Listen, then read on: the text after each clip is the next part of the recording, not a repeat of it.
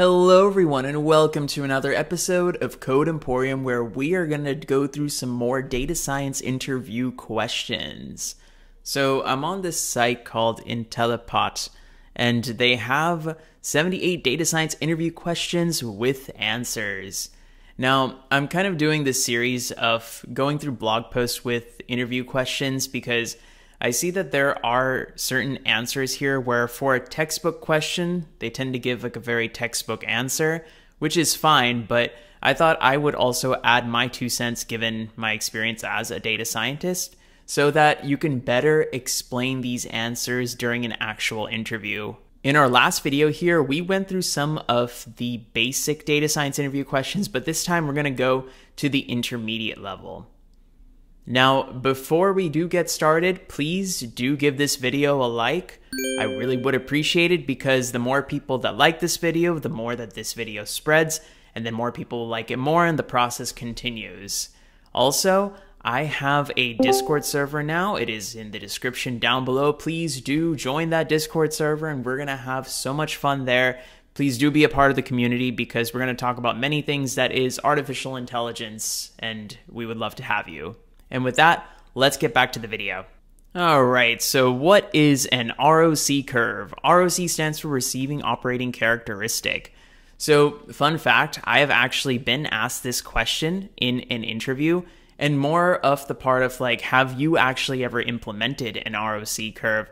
And if you have, like, how would you do it? In this case, it is a plot of true positive rate versus false positive rate, where you iterate between different thresholds for classification models, and you increase the threshold. Instead of saying it 0.5, you would increase it in increments of maybe like 0.01 and then plot out the true positive rate and false positive rate on a graph. And the more area that is encompassed in this region, the better it is. You could probably run through this with an example. What do you understand by decision tree? A decision tree is a supervised learning algorithm that is used for both classification and regression. Now, this is actually pretty true. Decision trees are also used for regression. And in fact, for the regression here on the leaf nodes, it's essentially going to be the average value of whatever the training labels were. And so during like test time, whenever you have like a sample coming in here and it goes down to one of these nodes, you can actually have a continuous value that is returned by a decision tree. Hence, in this case, the dependent variable can be both a numerical value and a categorical value. And here the nodes denote the test on an attribute and each edge denotes the outcome of that attribute and each leaf node holds the class label. A little hard to understand the English here, but I get what they're going for here. Overall, a decent explanation, but I would try to rephrase this last part. What do you understand by a random forest model? It combines multiple models together to get the final output, or to be more precise, it combines multiple decision trees together to get the final output. Okay, so decision trees are the building blocks of the random forest model. In essence, this is true, but what I would like to see as an interviewer is probably a little bit more detail on ensemble learning itself and why we would need something like the random forest model. Why do we need to get a collection of decision trees, make decisions for them, and then aggregate them together? You can talk about how it mitigates overfitting in this case. What are precision, what is recall, and what is the F1 score, and how do we calculate it? So precision, when we are implementing algorithms for the classification data or the retrieval of information, precision helps us get a portion of the positive values that are positively predicted. Basically, it measures accuracy of correct positive predictions. Below is the formula to calculate precision. This is mathematically true, but I would try to explain this in more interpretable English, probably with an example. So let's say that you build a fraud classifier and you predict 1 as fraudulent and 0 as not fraudulent. Now, how would you define precision in this case? Of the people who we said committed fraud, how many of them actually committed fraud? And then we can also do the same for recall. Of the number of people who have committed fraud, how many of them did we say committed fraud? As for the F1 score over here, F1 score technically tries to take the 2 metrics, precision and recall, and combine them into one metric. However, when stating this in an interview, I would probably err to say that it is not used as much, or I at least don't use it as much when I'm actually working on real projects. It's easier for me to look at both precision and recall separately because F1 as its own metric, although it makes things simpler to look at, that metric conflates a couple of values, which makes it a little less usable. It's obviously not completely useless, but it is definitely worth noting during an interview. And instead, depending on your problem, you would value either precision more or you would value recall more. If you are working on a fraud classification system, perhaps it's more typically important that you make sure that you get high recall because you want to make sure that you get as much fraudulent cases that actually happen and you want to mark them as fraud as much as possible.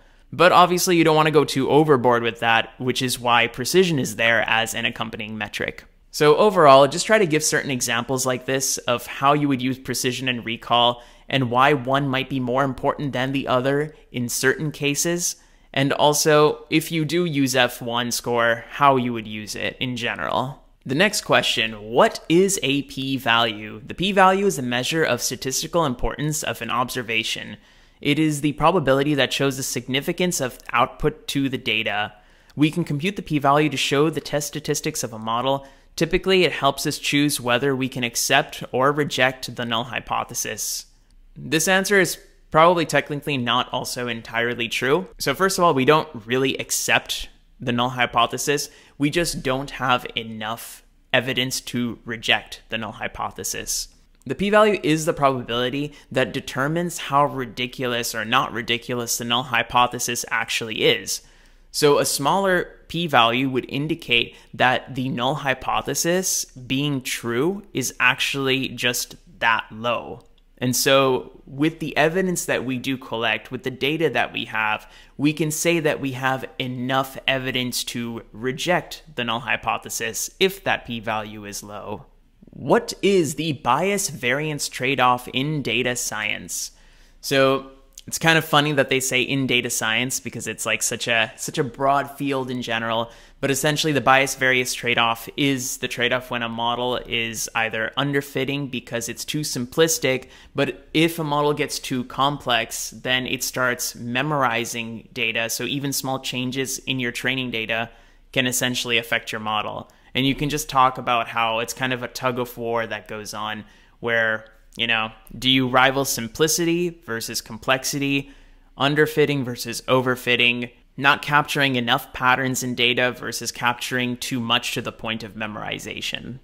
What is RMSE? RMSE stands for the root mean squared error. It is a measure of accuracy in regression.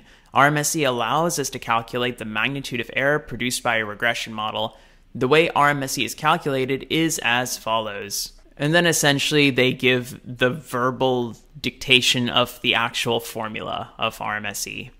This is a fair definition, and you can also just give examples of which regression models you would say use RMSE, which is most of them.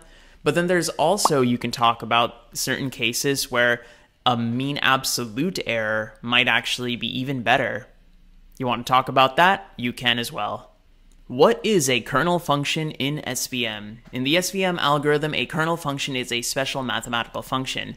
In simpler terms, a kernel function takes data as input and converts it to a required form. This transformation of data is based on something called the kernel trick, which is what gives the kernel function its name. Using the kernel function, we can transform the data that is not linearly separable into one that is linearly separable.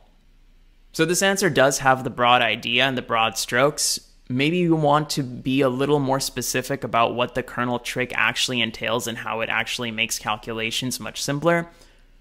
However, in general, I will say, in my experience, as coding out so many models, I don't tend to use SVM, mostly because it does have a very high complexity, and also it doesn't allow you to add way too many training examples.